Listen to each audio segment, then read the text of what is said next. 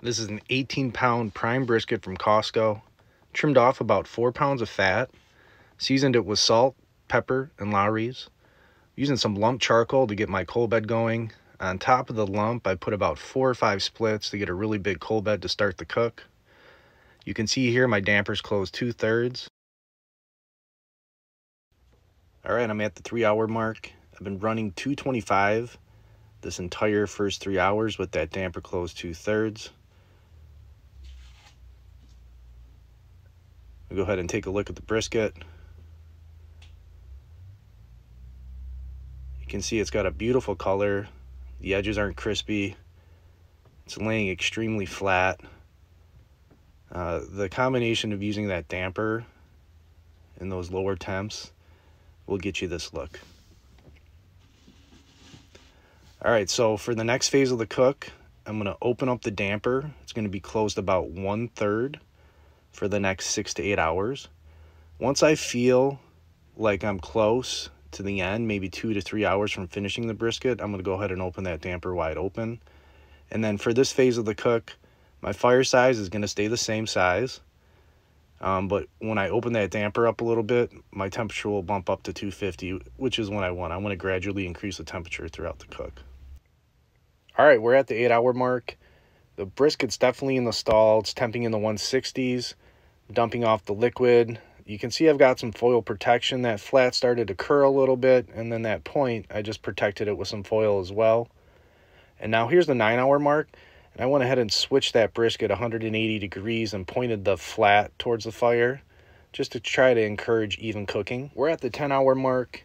I'm anticipating this cook's going to be done in about 2 to 3 hours. The brisket's coming out of the stall.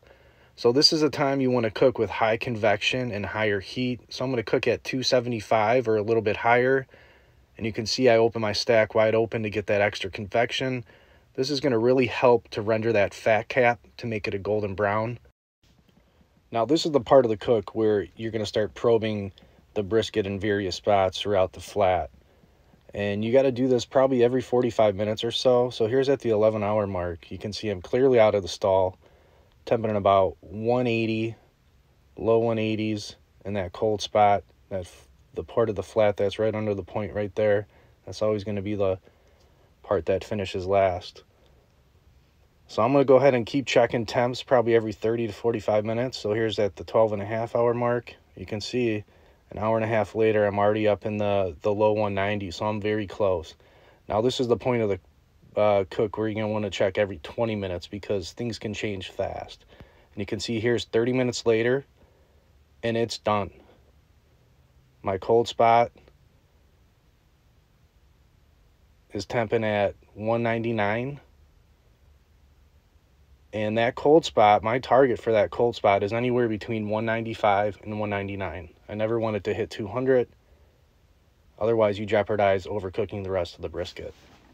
So I'm doing the Goldee's method. So I take the brisket directly off the pit and I set it on a scoop of about a 1/2 cup of tallow.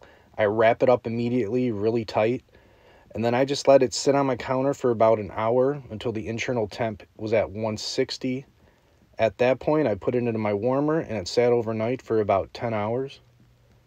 And here's the final result. You can see the leans cook perfectly. Great pull on it, breaks apart easy. The fat cap is rendered perfectly.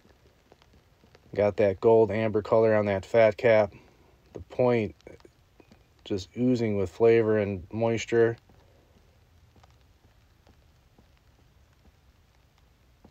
That's a really good looking slice right there.